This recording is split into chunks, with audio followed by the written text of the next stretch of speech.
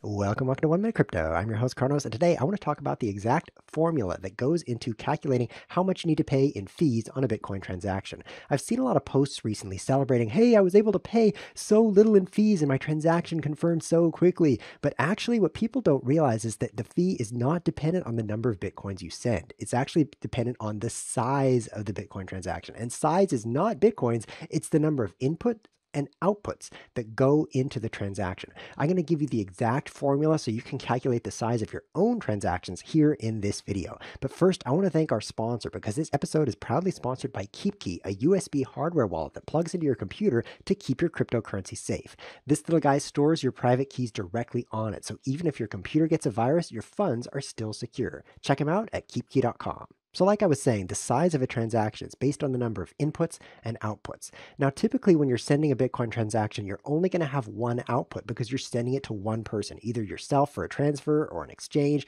or another person or a business. But you actually need a second output. You're typically going to have two outputs because you're not sending all of the Bitcoins that are involved in the transaction. You need some as change. Take, for example, if you've got one Bitcoin in an address and you want to send 0.005, you can't just send 0.005 and have that be your one output. The transaction needs to have all of the Bitcoins accounted for. So you're going to have 0.005 going to the destination and then 0.995, the remaining amount, going to a different destination that you control. That's called the change address. So it's very, very common to have two outputs, one for the person you're paying and one for yourself as a change address. So now we know there's two outputs. How many inputs are there going to be? Well, that just depends on how your Bitcoins are spread out. Inputs do not mean source addresses. It actually means source unspent transaction outputs, or UTXOs, which means every time you're paid Bitcoin, that's one input. So if you receive 5 payments, you've got those in 5 different UTXOs. If you want to go send that all at once, your transaction has 5 inputs,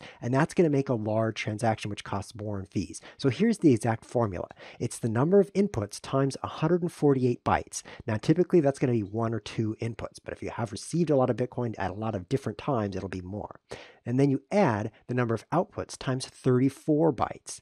Now, this is the bulk of the transaction. The number of inputs, number of outputs here being multiplied by these numbers makes up the huge majority of the size. After you've done that, you add 10 more bytes and then plus or minus the number of inputs in bytes. So if you've got 2 inputs and 2 outputs, that's 2 times 148 plus 2 times 34 plus 10, and then maybe you're going to add 2 more for the 2 extra inputs. That's because some input addresses are a little bit shorter than others, and so you do have that slight variance. But basically, the number of bytes is hugely based on the number of inputs. You can see that multiplier 148 is much bigger than the 34 multiplier. So the best way to keep your fees down is to limit the number of inputs that you're using in the transaction. If you have any questions, feel free to post in the comments below the video. I'd love to help you out in any way I can. I'm Kronos. Thanks for watching.